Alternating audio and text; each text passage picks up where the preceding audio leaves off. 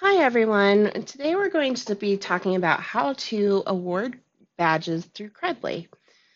The first step is to log into Credly, and then once you're logged in, what you'll want to do is go over to the Give tab in the upper left-hand corner and choose Existing Credit.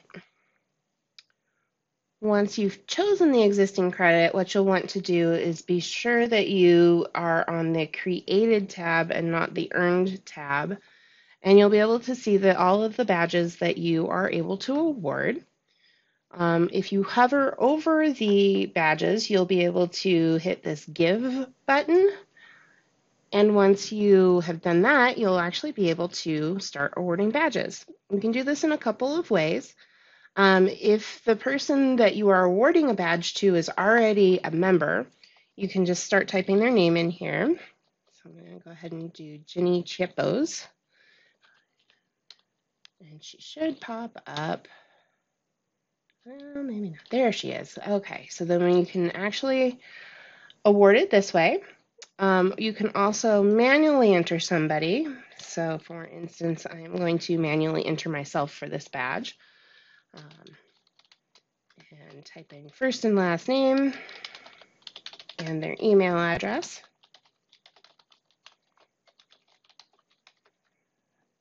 And you can award it that way. And you can do up to 5 at a time this way. And then you just hit send credit.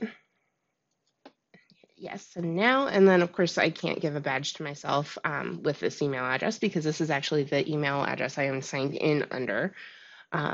So it will pop up if there's something, if you've awarded a badge to this person already, or the same badge to this person already, it will say, hey, no, you've done that. Or in this case, if you can't award a badge to yourself. Okay, and if you have realized that you have misawarded a badge, you can go ahead and delete the person out just by hitting this X. And actually, then go ahead and resubmit it and say send credit and say, yes, I would like to send it now. And that's it. You can also, if you know this is a person that you're going to be awarding credit to multiple times, save them to a list. You can save them. So in this case, we actually have a faculty development list, but you can create a new list if you'd like for, I don't know, front range faculty development and save the person to that list.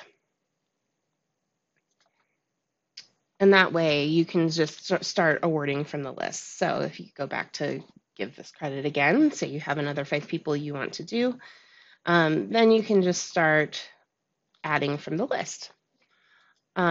The other way you can do it is with a CSV file, which I do not have, but you can just automatically upload the CSV file if you've got the first name, last name, and their email address. And it will actually let you do large batches of badge awards in that direction. And again, you just hit send credit and it goes. All right, so now what we're going to do is go through how a student will see this once they have been awarded a badge. Okay, so what the student sees once they have been awarded a badge is that they will get an email, and you'll just want to make sure that your students or your faculty are prepared to be looking for this email, particularly in Gmail. If you've got rules like I do set up, sometimes it will show up in updates or spam or wherever. So just make sure that folks are keeping a lookout for it. And here's what the email looks like. It basically will say something like the name of the badge and then that it's coming from the Colorado Community College System. And it says, you know, Dear Katie, Jenny Chiappo has issued a digital badge for the LMS Proficiency and Technology Integration Mastery. To save it or share it on social and professional networks, click the button below. And this is the part we want to be sure that students understand. Because it's the part that'll actually help them get jobs. So they'll click on the save and share. They will need to sign in. I'm already signed in as myself here, and it says, congratulations, Katie, you have received a badge. And so the next step in this is to save and accept. And again, we want to be sure that they know that they want to make it visible to everyone, because the point is that they'll be able to be searched this way.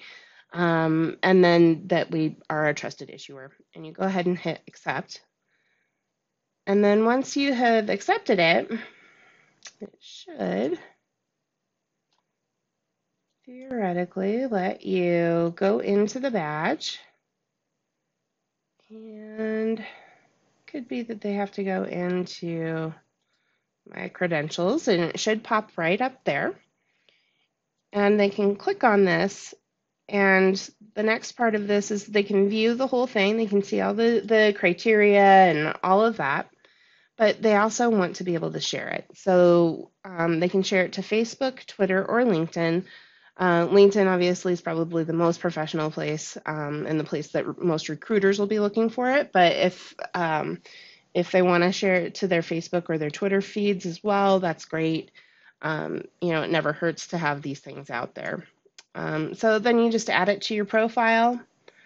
You can set it to send all the information to your friends, or connections on LinkedIn or connections on Facebook as a status. And basically that's it. It's a really pretty simple process. Very easy for most students to understand, very easy for us to actually issue the badges. If you have any questions, though, please feel free to contact either Brenda, Jenny, or I. We'll be happy to answer any questions for you, and I'll make sure that we have the information popping up here on the end of the screen. Thanks.